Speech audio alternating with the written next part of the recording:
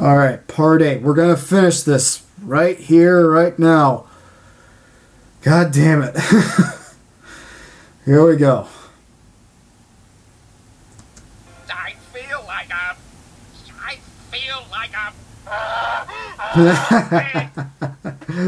Again, I'm surprised they got away with those kinds of jokes.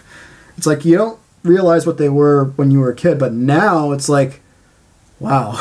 And it doesn't like ruin your childhood, really. It's just kind of like, wow, my childhood was badass. Like, it had balls to it. Like, it took chances, man. Wow.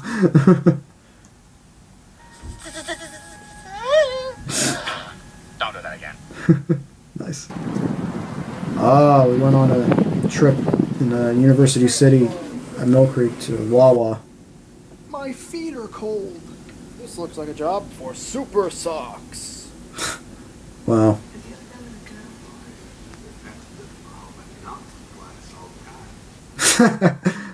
My life. Congratulations. How do you feel?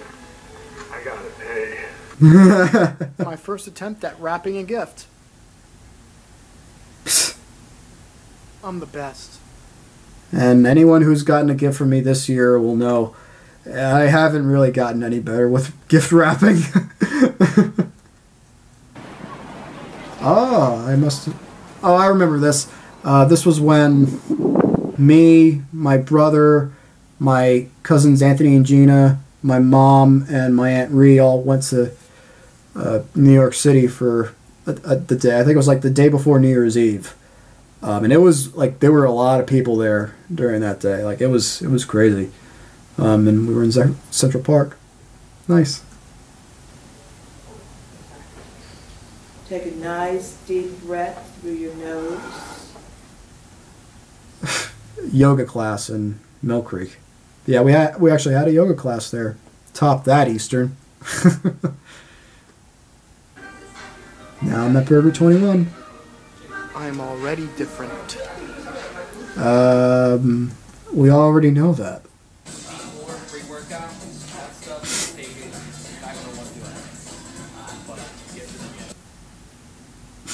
Compensating? For what? Ooh, he thinks you have a small... That's funny. After. Nice. Uh-oh. Please don't disappoint me. Screw you, sorry! Again, my thoughts are still the same.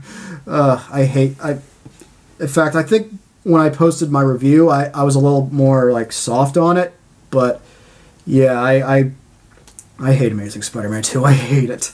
Like, the only thing that I really like from that movie is his costume. Like, the costume was great. Everything else, it was just, wasted potential, too much, interference from Sony. They were trying to build this, like, Spider-Man movie universe or whatever with the Sinister Six. Like, that movie is a dumpster fire on wheels. Whatever the hell that means. Anyway, let's finish this up. Get up, you lazy bum. Come on, get up. Oh, who am I kidding? I'm lazy too. And I still don't have a neck, apparently. Funny how things work out. That was 1 year ago today. Aw. Now I'm at Wendy's.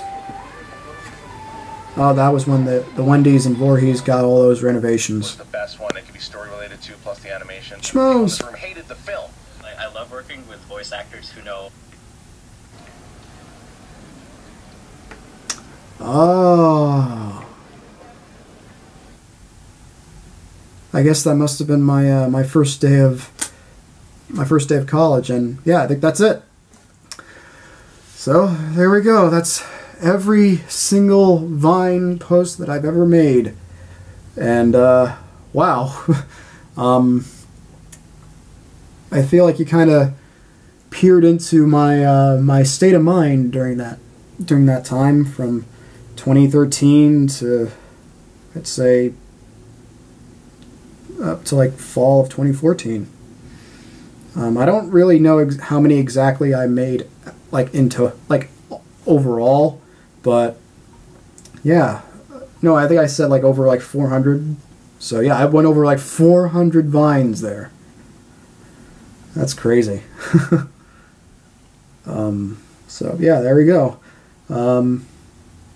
Thankfully, I got better. Hopefully, I mean, you know, fingers crossed. Yeah, I'll miss you, Vine. You were a lot of fun. I liked a lot of the stuff that people posted on Vine. And yeah, Vine is dead. Long live Vine. Anyway, let me know. Do you miss Vine? Did you have a Vine account? Let me know in the comments down below. And as always, if you like what you saw here, feel free to click that thumbs up button, share this video with your friends, and if you haven't done so yet, subscribe if you want. And hopefully I'll post something, you know, not reacting to...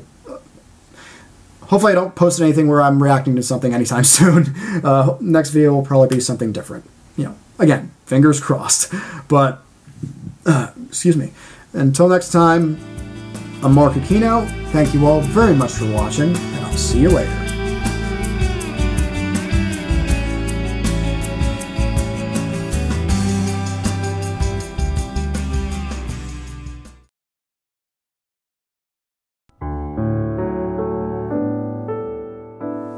Ladies and gentlemen, we live in a time where many of us, myself included, aren't feeling very happy or assured or content with how the way things are right now, or how things are going to be in the foreseeable future.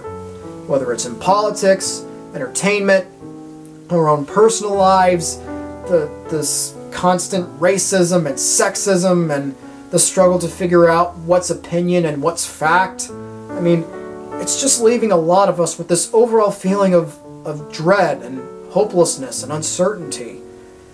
And if you ask me, we need to find a place to just get away from all of that, even if it's just for a short bit of time. And where better to do that than at the happiest places on Earth, Disney parks. I mean, if the Disney parks can do anything, it's make us feel better and cheer us up and help us to, you know, take our minds off of all the bad stuff that's been going on lately. Am I right?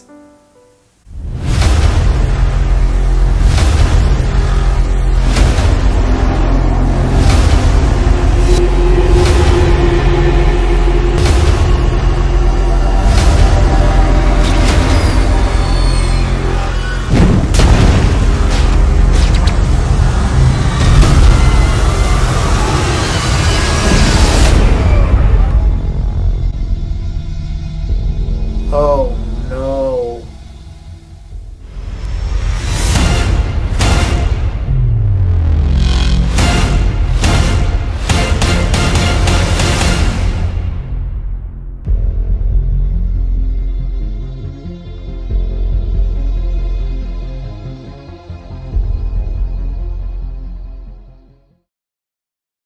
Subscribe!